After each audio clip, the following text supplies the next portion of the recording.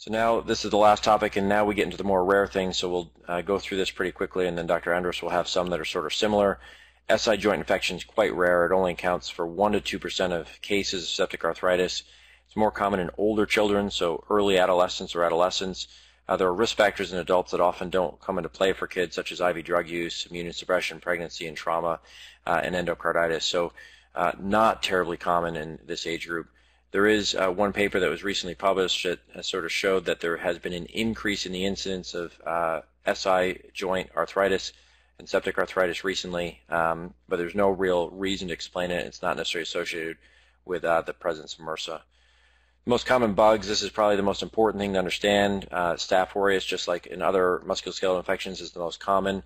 However, there is a sort of asymmetric increase in the risk of Mycobacterium tuberculosis.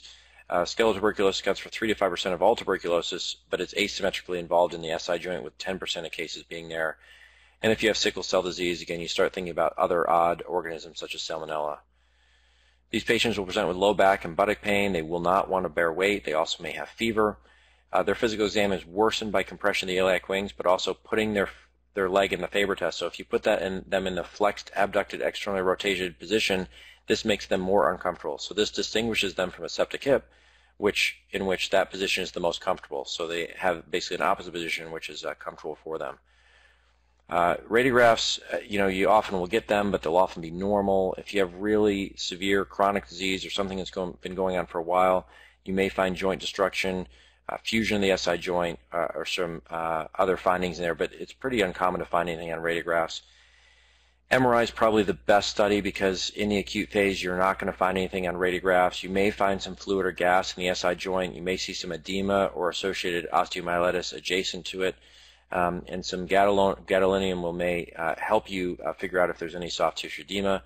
In the chronic phase, that's when you're going to start finding changes that are more significant and maybe found on CT scan or x-rays, such as bone erosion or sclerosis or other more chronic changes.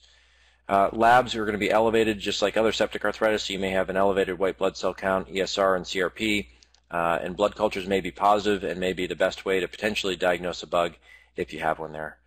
Treatment for this is often non-operative, so antibiotics are targeted towards a specific organism, and you're going to treat empirically based on the most common. Antibiotics is the first line of treatment here as opposed to IND, and again, you want to probably target Staph aureus.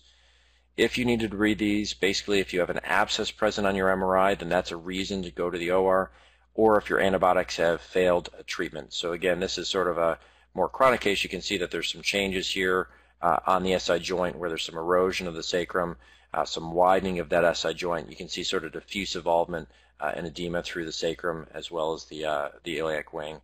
And again, if you have a significant chronic case that's not really salvageable, then you may actually need to fuse them, and that's what you see here with pictures of the screws across.